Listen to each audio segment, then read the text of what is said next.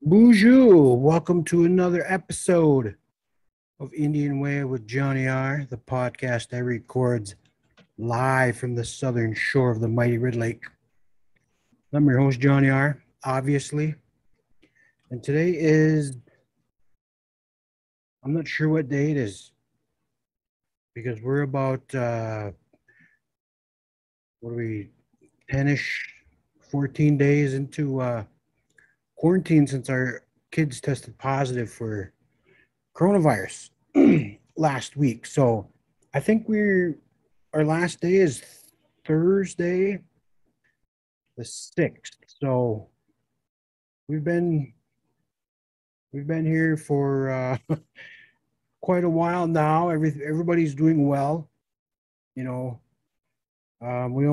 we had five of our kids tested positive, and fortunately, only two of them had symptoms that were concerning. So and those two have gotten over them.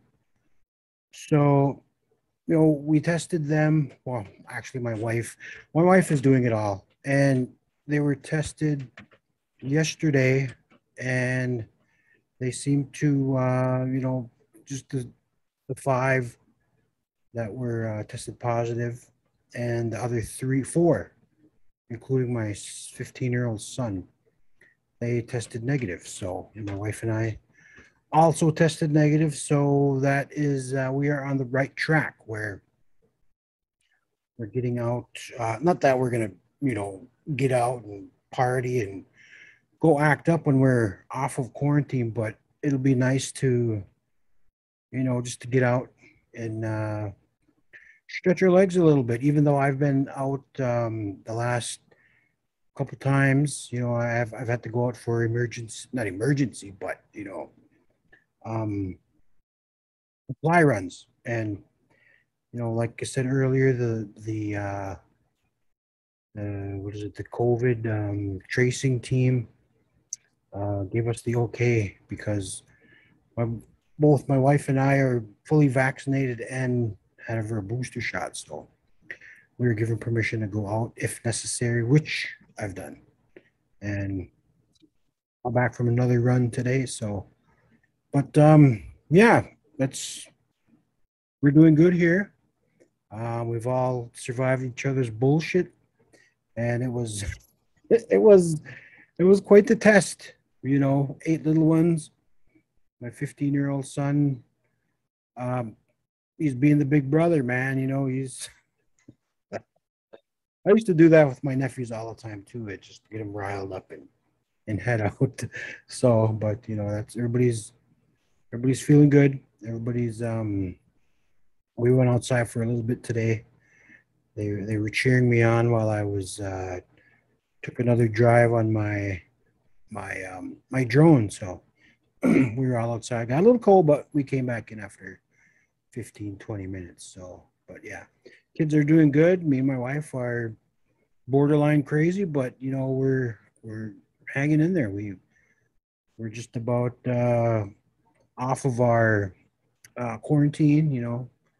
It'd be good for the kids to get out. They haven't seen anybody, and I think I got off work on the 20th, and I was having um, winter break from school, and then my kids came home on the 22nd, so I've been pretty much home with them since the 22nd, and then about, I think, Christmas Day or the day after Christmas, our first one tested positive, and then a couple days after that, our four others tested positive. So we've been home by ourselves, just us, for what is that, 22? Is that 10 plus 14? Yeah, 14 days. 14 days we've all been home alone, and so if you see us out, don't make any sudden movements, man, because it's going to be quite the adjustment getting back out in public. My kids have just been home with me and my wife and their big brother Jackson, and it's well, okay, maybe not that bad. They're not going to be feral or anything, but they're it's going to be a while. Has been a while since they've seen anybody outside of us. So But so hopefully they go back to daycare Friday, maybe.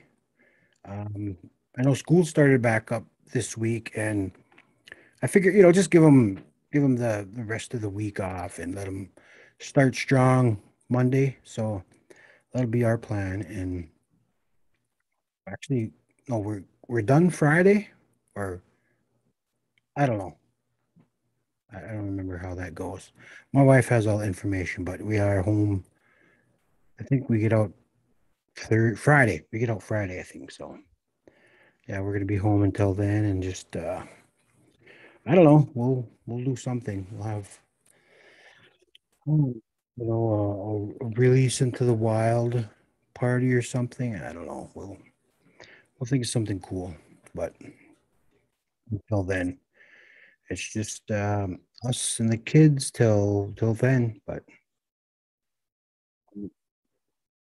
there was a big not a huge, but the numbers have been going up. There's an update from the tribe today where there's 89 positives in the community.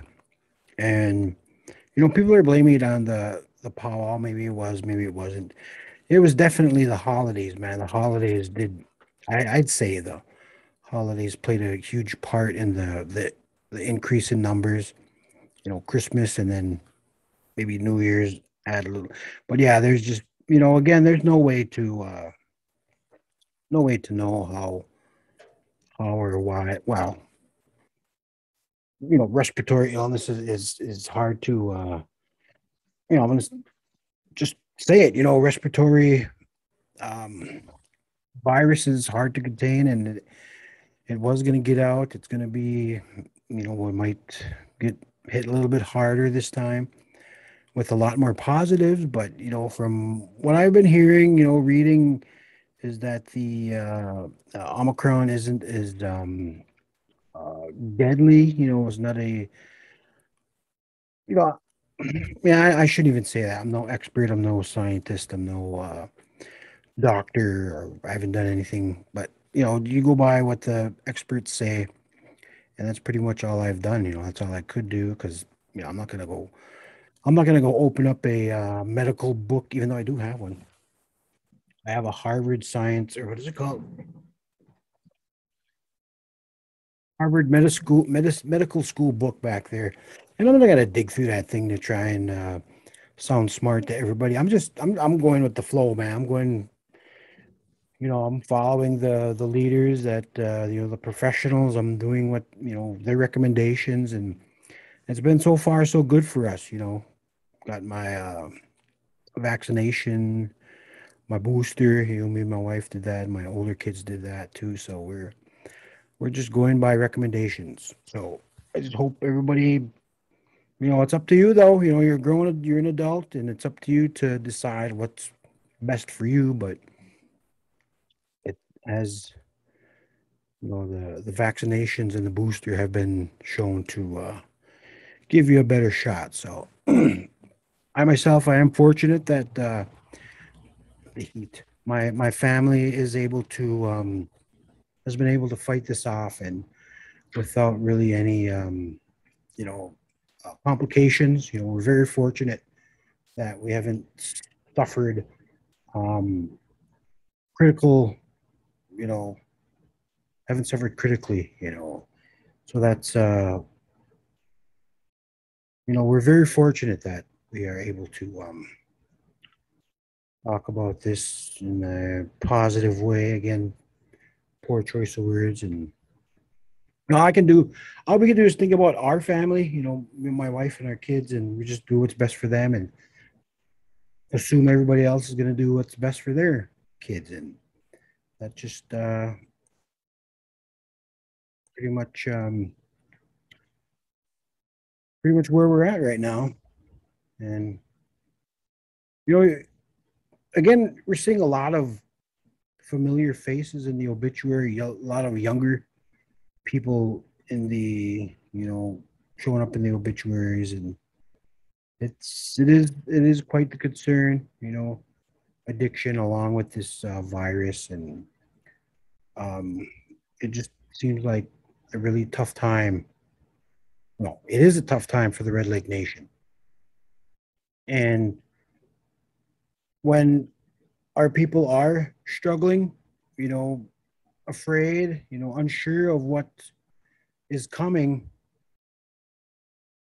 there needs to be leadership to guide us. And fortunately, everybody is doing, again, what's best for their family. And that's just what is going to get us through this. And so we should be proud of ourselves. The Red Lake Nation should be proud of itself. We didn't rely on, we couldn't rely on leadership to, I don't know, maybe they did, maybe, I don't know, but I just, a lot of our information when we needed it came from the contact tracing team, and that's just where we're getting all our information from. So I think the contact tracing team deserves a lot of the credit for, keeping a lot of us informed, you know, kept us better informed to make the best decisions for our family. So we owe a huge thank you to the staff of the contact tracing team. And because when I first tested positive in October 2020, they were checking on me every day. Even there was a nurse from Beltrami County checking on me every day, and you know they didn't have all the answers because it was again, it's a virus that um, not much. Well, it was known, but they were just giving me the information that they had and that can be proven. So it was really helpful with me for me because I was, man, I was, I think about that isolation I had. I was out there for 10 days on my own by myself, and depression got me about 7 days in. And, I can't imagine if, my wife had to go through that, or, us and, one of us and a couple of the kids had to do that. And it was tough. But we just decided to ride it out at home all together. And, fortunately, we're able to, we're coming out on the other side of it, hopefully. But, we're never out of the woods. So we're just happy to have been able to do it all together. I know not a lot of people are able to do that or fortunate to do that with their families. And it's just, I don't know what I'm saying. I don't know where I'm at. I'm just rambling. But yeah, you see, you know, people want to blame certain, uh, decisions that were made, and it's just that's not going to help anybody. But you got to bring, but it is bringing awareness to how not to react, not what to do, what not to do during a pandemic. But it's just we just got to do our best to help each other along, man. We're not going to be able to get through this pointing fingers. We gotta stick together. The nation is a tricky. The Red Lake Nation is tricky, man. We just gotta be smart. Do what's best for our families, and hopefully everybody does the same thing. But yeah, that's where we're at.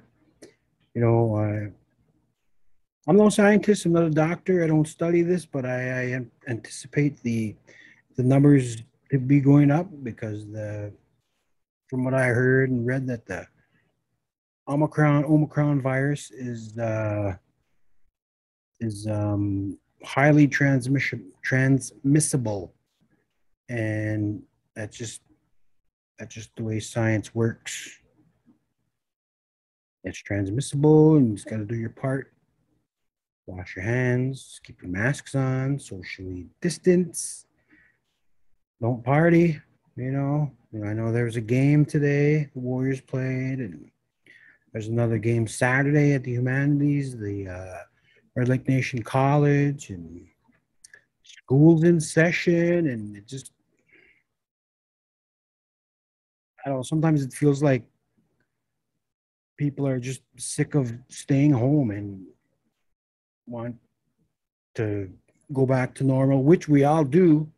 You know, a lot of people want to get back to normal, but you know, we're still in the middle of a pandemic and we just gotta, I don't agree with a lot of things that are going on around here, but what are you gonna do? You know, kids need to be educated, they need that social interaction, but on the other hand, we don't want to put any others at risk, you know. So I don't admire the job the tribal council or the school board has. I mean, that's they need to make a lot of tough, unpopular decisions, and there's just people like me talking shit. Well, not talking shit, but sharing my opinions, and a lot of people don't like it. You know, I know there's people that are sick of my sick of my social media output, but I don't know. I'm not trying to start any trouble. I'm just stating my what I think, and which we all should be allowed to do. And you know, if I do say something offensive or something that is untrue, then I should be called out on it. And you know, that's the thing about I try not to share too much unverified information on Facebook, and I've been caught myself doing that, and I'm trying to cut back. And but you know, you go to like the source. That's what you gotta consider the source when you hear information, because earlier in the pandemic, there's a lot of people sharing um, on Facebook, like, you know, they're saying my friend is a nurse, and he said or she said, and then that just snowballs into a shitload of misinformation. So what was I saying? I don't know what I'm trying to say, but gotta stay safe, be smart, wear your mask, sanitize, social distancing, stuff like that. But in other news, I got off the phone today, and I've been hired to um, kind of like a producer writer for a segment for a radio station.